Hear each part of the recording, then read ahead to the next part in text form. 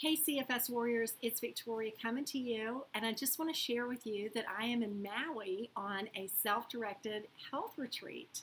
And I'm really excited about it. This has been years in the dreaming, and from the underneath the covers, it felt like an impossibility back in the day. And after 4 years of working in recovery, I finally felt like I was in a place physically where I could do this. So I came with my family. They stayed for a week and then left me to it. And it's been a really great trip. And I just want to share with you a little bit about what I've been doing and what this trip is about.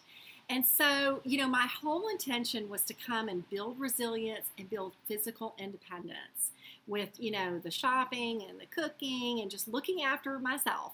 And so I was all motivated. I was going to be doing my workouts every day. I was going to be swimming every day. I was going to be working on my brain retraining program every day.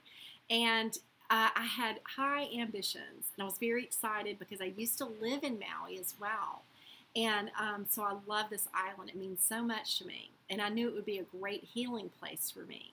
And so the funny thing is, the first day I was heading out to the beach, and I got on the beach and I walked, and it was just such a beautiful morning. And I was on the beach right in front of the resort. And I went a really good ways down. And when I made a turn to come back, it's a really steep beach where I was. I heard or felt a snap in my leg. And the next minute I was on the sand, and I couldn't even get up and stand and put weight on that foot. And so I actually sat down for a minute and composed myself, and ended up calling a couple of young men over to help me off the beach. And then I had to get into a wheelchair to get back to the room. And you can imagine my mindset took a very steep dive. I was like, no way, not the wheelchair. Don't put me back in the wheelchair. Not that I've been in a wheelchair a lot, but through this illness, I've needed it for support. But this just was not a part of my plan. I was very concerned. Should I stay? Should I go? Should I leave with my family? I've got to go grocery shopping. I can't even walk. I'm on crutches now. So anyway, I stayed, and I'm so thankful that I did. It's interesting. It just kind of changed the direction of all my goals on the trip, but that's okay. It's been a great trip. I became very enamored with all the flowers around me. I've been in the moment. I've just been loving the sunsets, loving the beach walks. I finally got on the beach this week after three and a half weeks. I've gotten on the beach now for a walk and gotten into the ocean.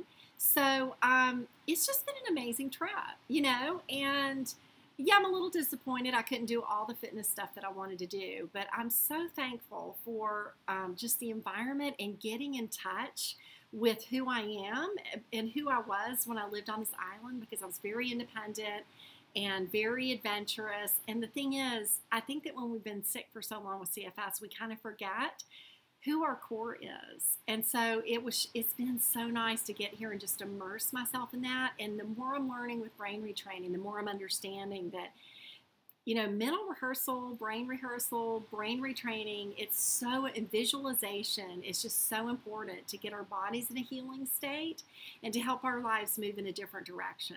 So I just want to encourage you in that. But anyway, I wonder if you've got this dream. So many CFSers, I read an article by Daniel Nefer that said almost everyone he had interviewed that recovered, including himself, had this dream to get away somewhere to nature, whether it was out in the woods or in the forest, but just be isolated and be away from everything. And he conjectured that it might be because this is a neurological illness, and it's that overstimulation of everything in our daily lives, that it's like there's something instinctive in us that knows that we need to get away to heal.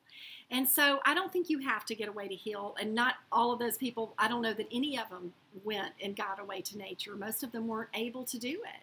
And that was me for so many, years. I wouldn't be able to go and be somewhere on my own and function. So it's so wonderful to get to that place. And I just want to encourage you that if you have that dream, hold on to it and feed it and stay committed to your recovery, because there will come a time in your recovery where you will be able to do this. And so it's just been a really great thing for me. And just a couple things I want to share along these lines is I was sitting on the beach when I'd finally gotten on the beach this week, I had a little beach chair and I was sitting in the surf on that chair just enjoying it. And I noticed this little shell, it's one of those little spindly shells, and it was rolling around. And I was like, oh man, so I caught it for a minute and noticed it was alive. It had a little foot in there of the little creature. And so I put it back down and I watched it as the surf rolled up and just tossed it everywhere. It rolled everywhere. And that happened a few times.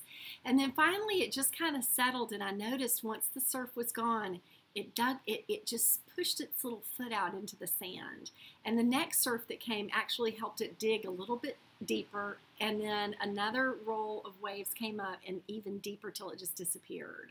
And I thought, you know what, that's really interesting how life is and how we can get tossed and turned like that little shell, and yet we need to put out our little foot and make our stand and dig into the thing that is really going to feed our spirit and that's going to ground us.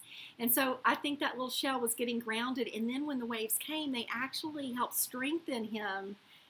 It actually gave him more strength to dig in deeper. So it actually helped bury him in the sand.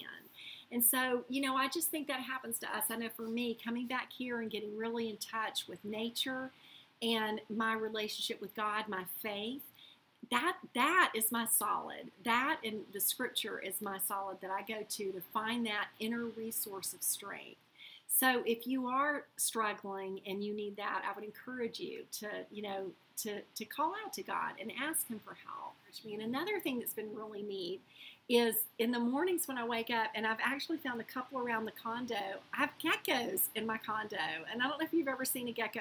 They are so adorable. And when I lived here in Hawaii, it was a really special thing if you had a gecko in your room. First of all, they make a noise that sounds like gecko, gecko. And so these guys have been like in my bedroom when I wake up in the morning. It's the first thing I see up on the ceiling. And it's just so cute. And the thing is, I know what they symbolize. They symbolize transformation, renewal, and a restart. So I just love having them around me. I'm like, you know what? That's what I'm doing, baby. I am transforming. And this journey really is very transformative. So stick with it. Know that you're going to come out stronger with a better direction in life. And you're going to still be blessed. So just hang on to that and keep going, warriors. Remember, life's not over. It's starting again. And I speak life, health, and wholeness over you.